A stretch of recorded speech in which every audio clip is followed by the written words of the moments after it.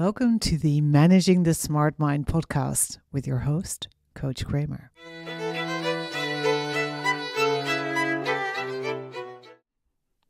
This is episode 50. How your smart mind can use gratitude practice against you, and how to get the benefits of being grateful in a way that works with your mind.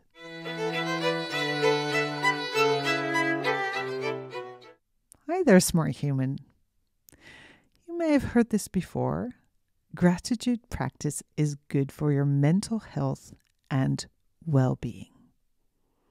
According to studies, grateful people are happier, they report better health and well-being, they sleep better, they have better relationships. Gratitude practice dispels stress hormones. Gratitude practice makes people more resilient. Amazing. I almost feel very jealous of grateful people. So maybe this makes you want to get out your journal and start listing everything you're grateful for, right? At the end of the day. Except something may feel a bit off about this whole exercise. And there is. Because a lot of smart humans force themselves to be grateful. And now, that is not good for your health. And this usually happens when they have feelings which they think they should not be having. They think, I'm so bored by my well-paying, high-flying corporate job, but I should be grateful. I feel completely trapped in my beautiful home in suburbia, but I should be grateful. I want to scream if they make me attend another meeting at our state-of-the-art office, but I should be so bloody grateful. Look at everything I have. I have so much privilege, maybe so many advantages, so many things other people do not have. I should be grateful instead of bored, trapped, upset. And you can see how this is not going to contribute to better sleep, well-being, all the things, right? And there's another aspect about gratitude practice. Gratitude can, for some people, carry the connotation of being passive.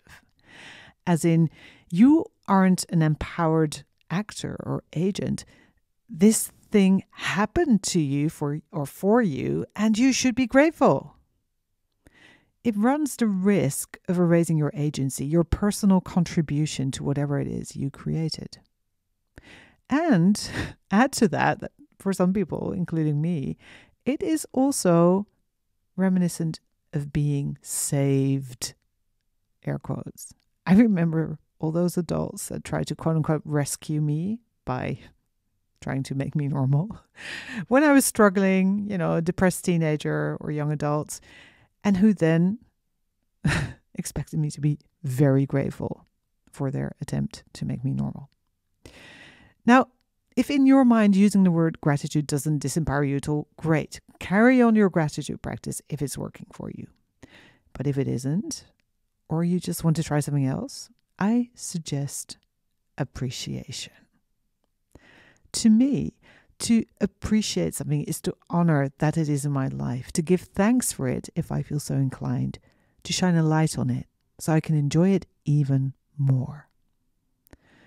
I use appreciation to feel cared for, to feel inspired, to feel abundant, to feel lit up, to feel blessed, right? Many other beautiful things. And you can do the same.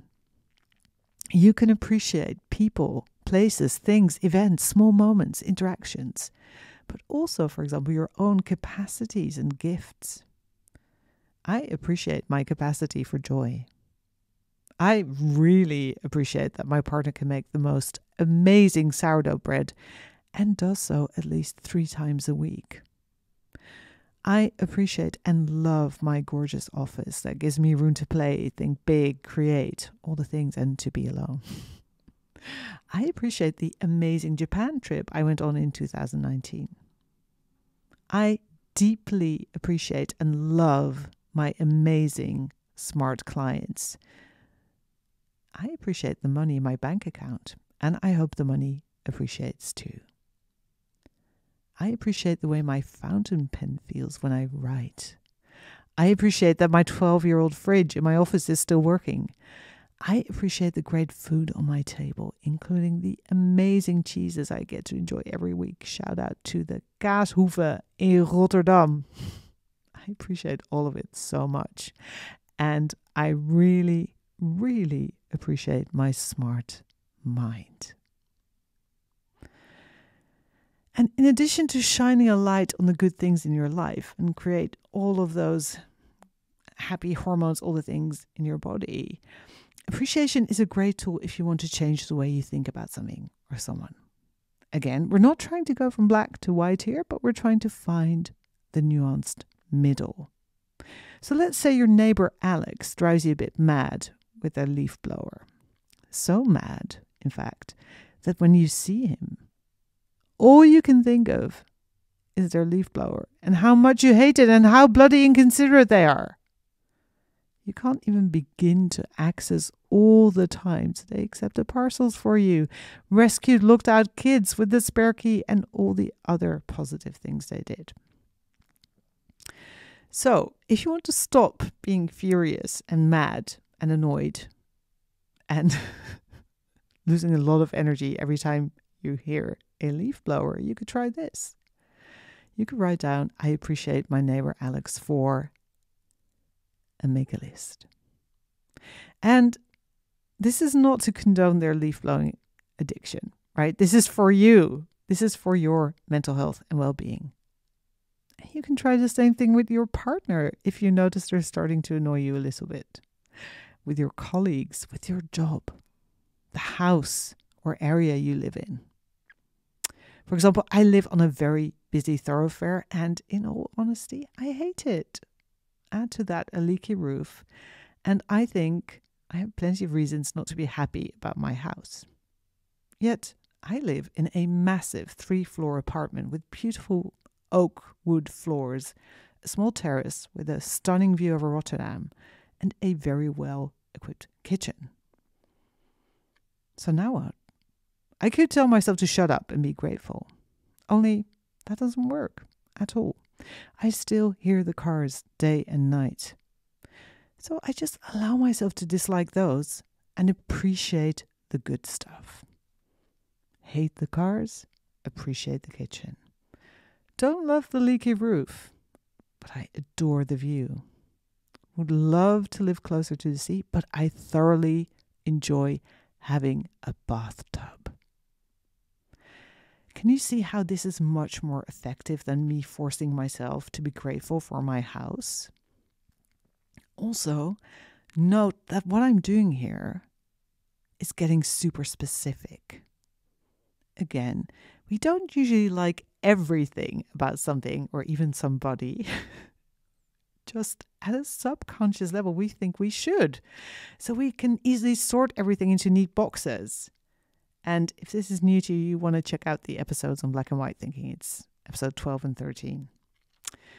So appreciation at a granular level helps me move to that messy middle where I get to love and hate, be frustrated by and enjoy what can boil down to the same thing. In this case, my house. So I want you to give this a try.